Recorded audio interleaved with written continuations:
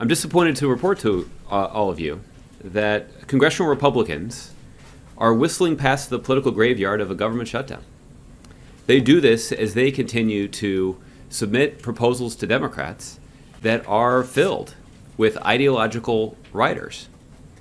We know there is a concerted Republican strategy that some Republicans talk about rather openly about seeking to use this must-pass piece of budget legislation to compensate for their pretty sorry legislative record thus far this year. The effort that they're engaged in now is to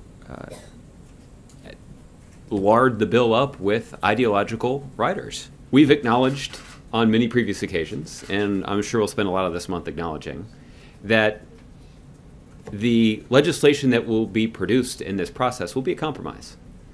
So I don't expect that every single provision that is included in this bill is going to be something that has the enthusiastic support of either Democrats on Capitol Hill or the Democrat here in the White House. But what I can assure you is that if Republicans go back to the strategy of trying to pass budget legislation along party lines, they'll see that that process doesn't work.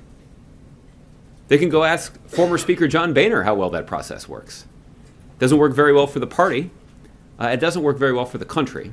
And it risks the government shutdown that we know would not be good for the economy.